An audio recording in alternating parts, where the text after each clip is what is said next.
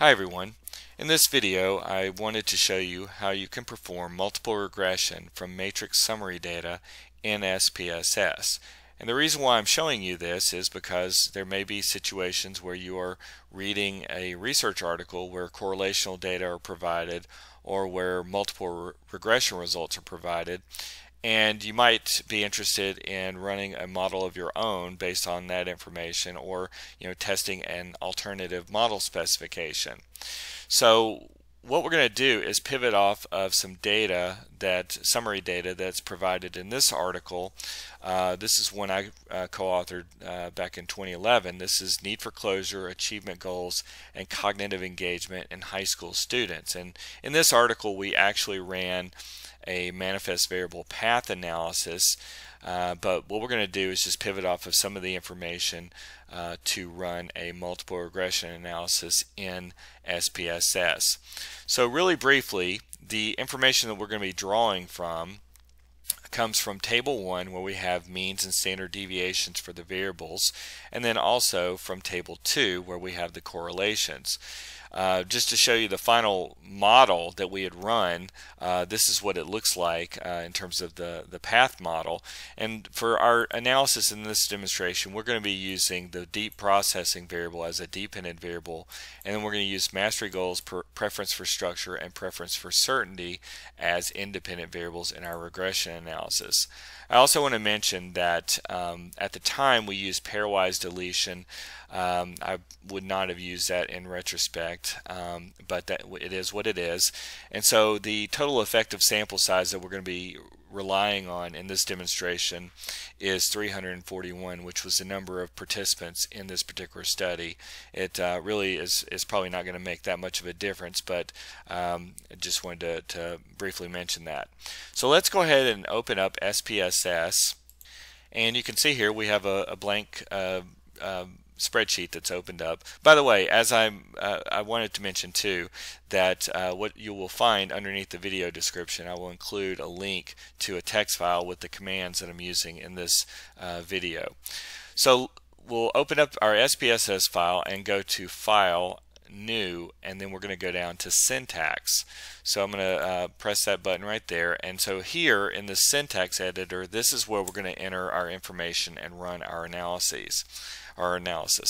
So we'll start off by letting SPSS know that we're entering matrix data and giving the variables. So I'm going to type in matrix data, then variables equals, and then we're going to follow this with row type and an underscore.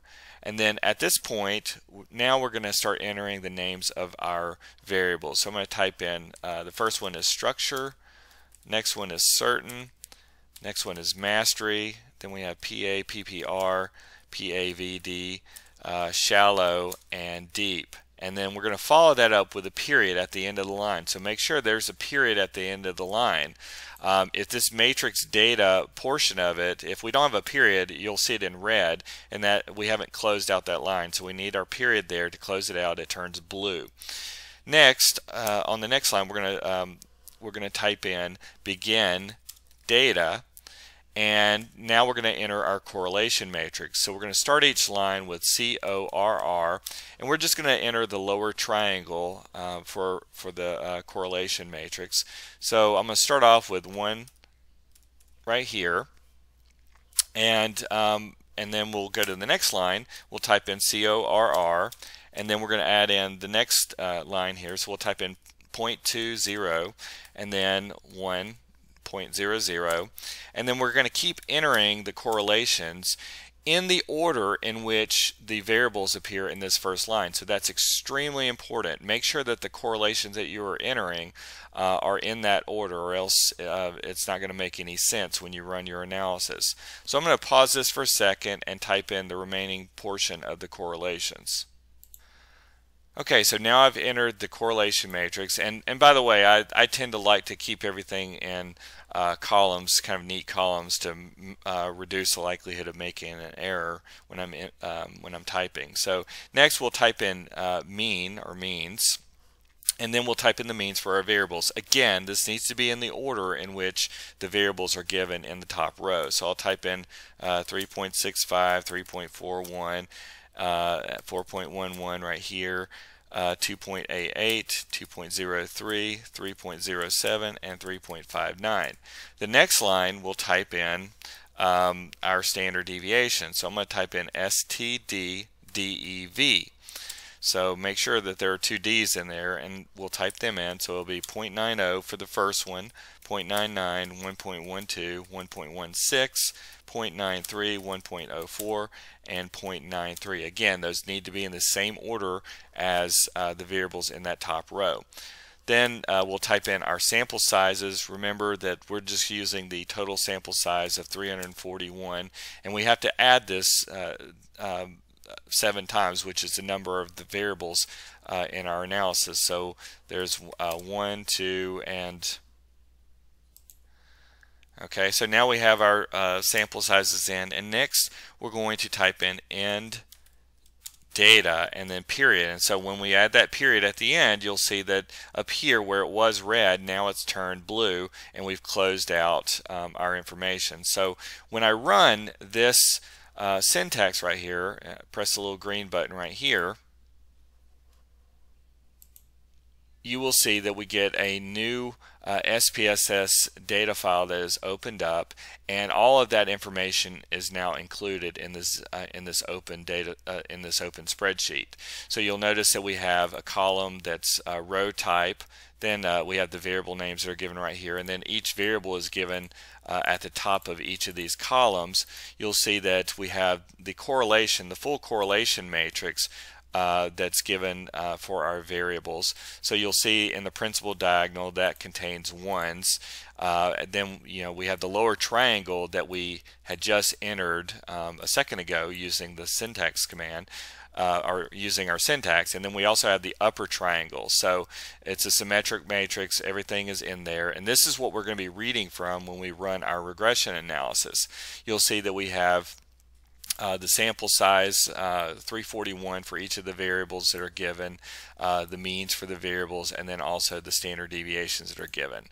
So next, let's go back to our syntax file, and now we're going to use our regression commands in order to run our regression model. So I'm going to type in regression. Then on the next line we're going to type in the subcommand with a backslash and then matrix. So we're using the matrix subcommand equals, and then type in n, and then inside the parenthesis we're going to put an asterisk. And so what we're doing here is instructing SPSS to read that open matrix data into the program so that we can perform our analysis. So next we'll type in the subcommand backslash missing, and we're just going to call this, we're going to use listwise for this demonstration here. And then next we'll type in backslash statistics, and then we're going to type in several options. So we're going to type in COEFF, OUTS, R, ANOVA, COLLIN, that's, and TOL, those are for collinearity diagnostics, and then ZPP, that's for zero order part and partial correlations. We'll go to the next line, and then we'll type in backslash and then use the dependent subcommand, set that equal to deep. And so in this case right here, what we're doing is we're specifying the dependent variable for our regression analysis. Next we need to specify the independent variables, and we'll do this by typing in backslash method equals enter. And this is instructing SPSS to enter our independent variables simultaneously. So we'll type in mastery, then structure, and then certain, and then we're going to end it with a period. And so you'll see that when we add the period, the regression command now turns blue instead of being red. And so now we'll highlight all of this and press our green button right here, and you can see that we get our output. So you can see that we have our model summary data table, our ANOVA, we have our coefficients, and so forth. So everything's good there.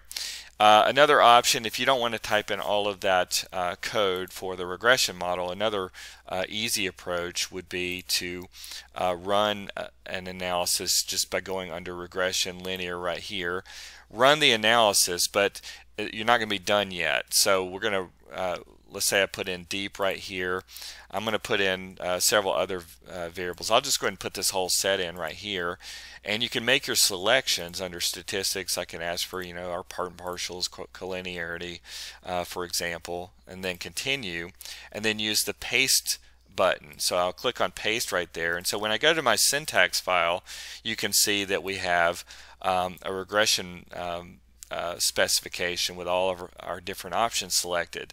Now if I run this analysis right now, you'll see the model summary, the R-square is 1.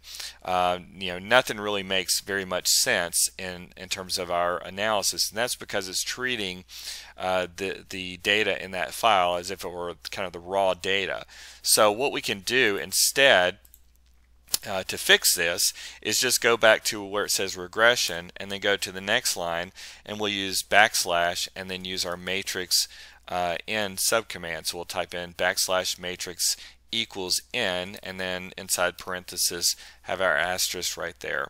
And so now when we run our analysis, we get everything we wanted to before, and so now you can see it finally makes sense. So that pretty well concludes this demonstration, and I appreciate you watching.